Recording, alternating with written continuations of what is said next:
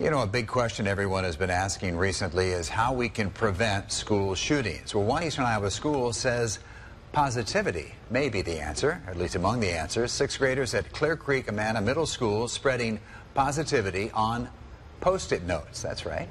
KWW reporter Taylor Bailey talking with the teacher behind the project. Taylor's live right now for us in the studio.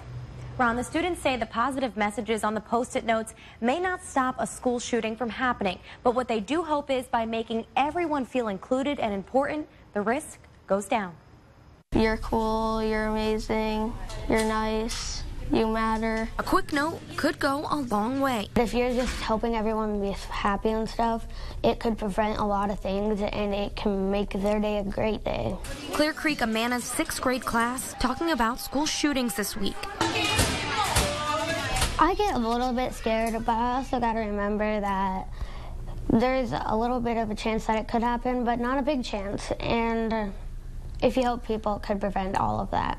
Well, it was kind of scary because I didn't know if it would happen here, but I know that there's not a big, huge chance of it happening here, but there's a small chance that it would, and if it happened, we would have teachers to protect us. Raising the question, how do we stop it before something happens? And they also maybe you sit with that kid at lunch who doesn't have anybody, or you'd be kind.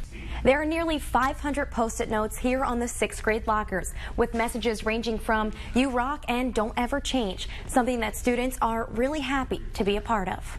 I like to see everyone smile because, I guess it makes me smile. Post-it notes with positivity may not be the solution, but students and teachers hope it helps. The kids feel stop something before it happens. And I'm not saying a Post-it note is going to necessarily stop something, but it does help people feel included, and I think that can have a big impact.